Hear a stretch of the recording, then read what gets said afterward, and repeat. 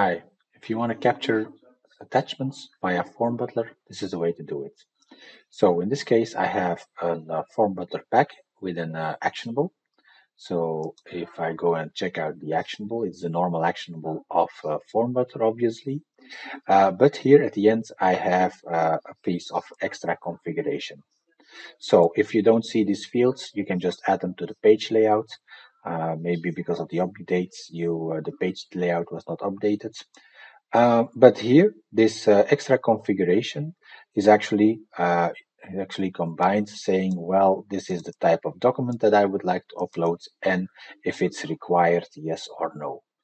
Let's take a look. This setup is called a JSON, and JSON is easy to configure.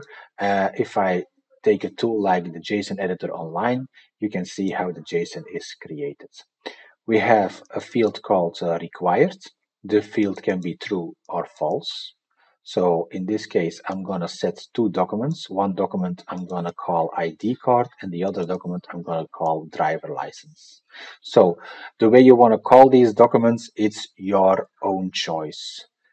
So the name of these documents we will see later in the movie will be attached as to the attachment in the name, and then it will be actually sent out, saved into Salesforce with that name attached. So this can be your own choice. This is just a piece of text, and then you can set it to require true or false. Okay, always make sure that they begin with these square brackets, and then they have these accolades there. This is the way the JSON would look.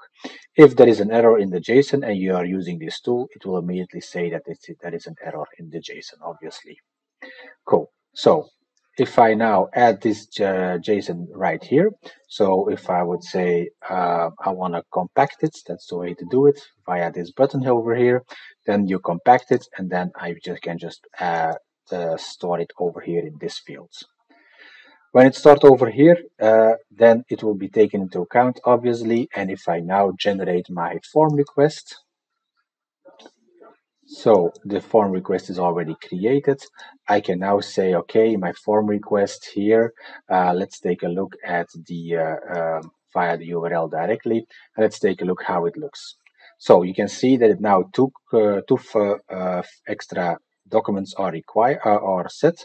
One is required because it's identified by this extra red asterisk here, and the other one is not required. So if I would now do submit, it will automatically say, hey, you have to upload your ID card. Okay, so let's upload just a file. It doesn't really matter in this case. So I'm just going to take a file and then take another file for the driver license, although it's not required. So this is now two files that I'm going to upload. These can be pictures, images, documents, whatever kind of type that you have. If I click the submit button, obviously it will do the normal actions that Form Butler would do, so it will save all the data.